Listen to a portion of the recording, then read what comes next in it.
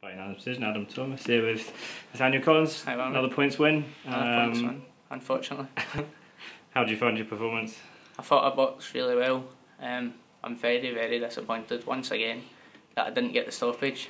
I feel like my reflection of my power doesn't show with these guys. I'm hitting them hard as fuck, they're just so durable.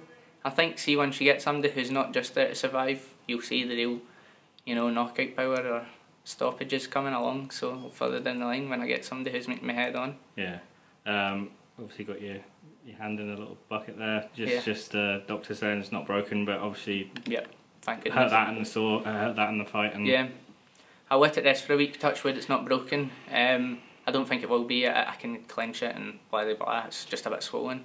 Again, just shows I was hitting him hard as fuck. His head was tough. His head was like punching a brick wall, you know what I mean? So it just shows these wee guys, they're just there to survive and make their money. But what were your corner sort of saying throughout the fight? Joe was saying, like, just keep your sustained attack going because you'll get him out of there. So Joe's code to me is go through the gears when I'm about to stop somebody. He shouted it the other day to me in the last fight, go through the gears. And then see, when we figured we weren't going to stop the last guy, he was like, just box him, enjoy yourself.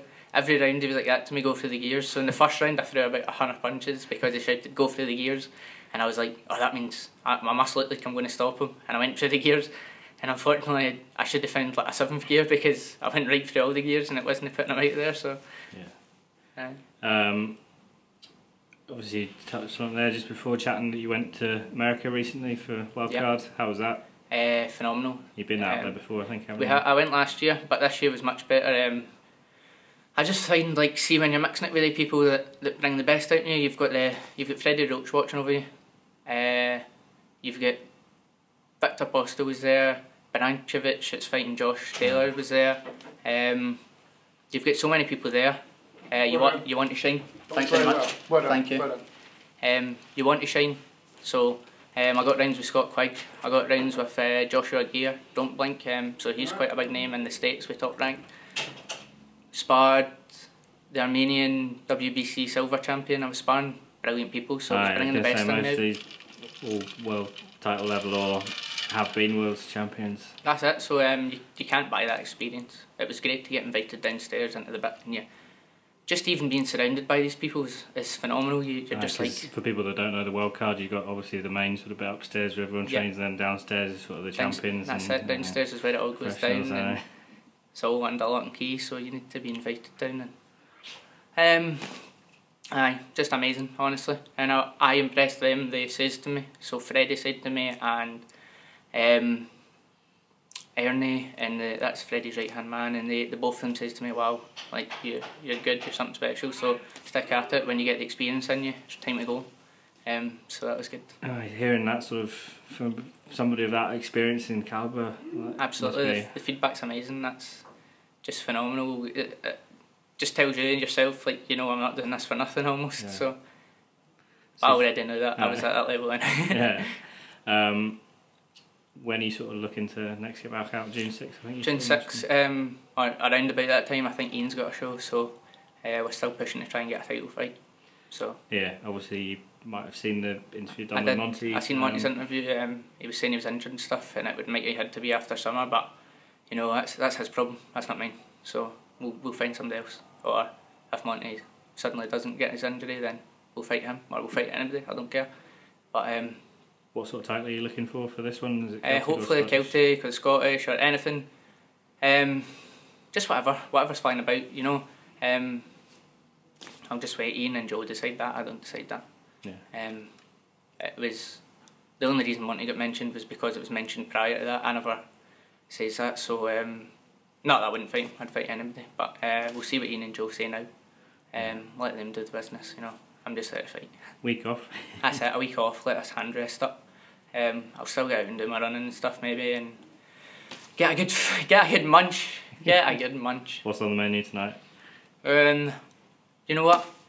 Just a McDonald's, nothing adulty. Simple is all you need. That's it. I'll just get McDonald's tonight and we'll chill, and at the weekend hopefully I'll get. I've been choking to try Viva Brazil. I've heard that's meant to be Is good. that one of those like all you can eat things? It's, or is it's like a all you can eat thing, Brazilian place, they chop the meat and bring it over to you and stuff, so that sounds good to me. It doesn't sound too unhealthy either, so... Nah, just load it up. That's it, I'll eat my food, don't you worry, don't you worry. Big shout for your sponsors, obviously a big help for Yep, so supporting Prepco, they always accommodate me, they're really good with me. Second out, Big Ross, he sorted out my t-shirts. I've got my granddad, so a couple of interviews ago we done that, so we've got the wee lung cancer badge for him, and you know, hopefully he's watching over me. I believe he will be. I'd like to give a big shout out to Paige and Castle Removals, so if anyone's looking to move, get on to them. Brilliant guy, does the job. Yeah. Have you found sort of, I forgot to ask, I think it's like your 5th fight in like 6 months or something? It is, I turned pro in October last year, so I fought nearly every month, so it's amazing. I'm active, and that's the best way to be. Do you know what? Sometimes I forget I've only been pro for 6 months. I'm here and I'm shouting, I want this anybody, I'll take it anybody. I think I need to realise and slow down and think, you know what, I'm good enough to beat anybody, but it's an experience. So I'm just enjoying the journey right now. And I just think, oh, it's going so quick. I'm five fights in 6 months, so it'll be good to kind of slow down. I think after I get this next one out of the way, we'll get the summer and we'll enjoy ourselves and have a good break. And like, I'm not going to go massive or do anything stupid, or you know, I'll just enjoy my summer. You know, yeah, just enjoy my summer. But it's been quick. It's been a quick. You know, hopefully, in my eyes, people are starting to recognise me. I feel like I don't bring the biggest crowd. I don't have loads of hundreds of sponsors, and I don't, you know. But hopefully, people start to realise that I'm good, and they want to start supporting me, and you know what I mean. I feel like it's going a bit slow in that terms. The fighting's coming fast. Maybe it's a difficult thing because I'm fighting so often. People can't get out to every show. These shows are expensive and that, but you know, we're getting there. Just keep winning and it'll come. That's it. Aye, can't worry about it too much. That's it. Good stuff. Well, listen, congrats on the win and enjoy the rest, and see you back on Zoom. Thanks again for